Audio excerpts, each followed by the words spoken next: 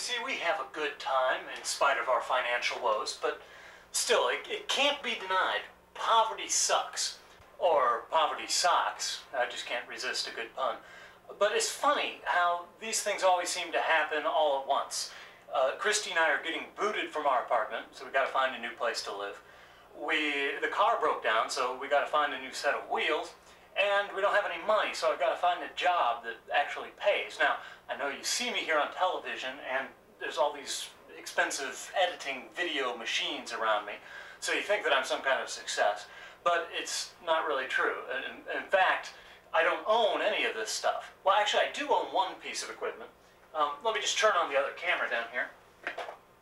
Where is it? Yeah! All right. How do you like that? Okay, so actually, there is one piece of equipment here which I own, together with your bartender, Jay, who we'll see here in a second. This is it. It's a Sony VO9850. It's a 3/4 inch editing deck, 3/4 inch SP actually. We got it used for the low price of $5,500. Now, I said I didn't have any money, so you're probably, well, you know, how could I possibly, $5,500? That sounds like some money, right? Well, it's the secret of credit cards, which everybody out there is probably familiar with.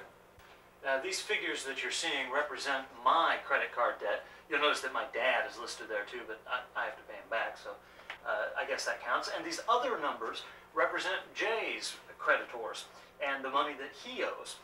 Which reminds me, by the way, again, we can't ask for money, so please don't get the idea that that's what I'm doing. I'm just trying to supply you with the information that I know you crave.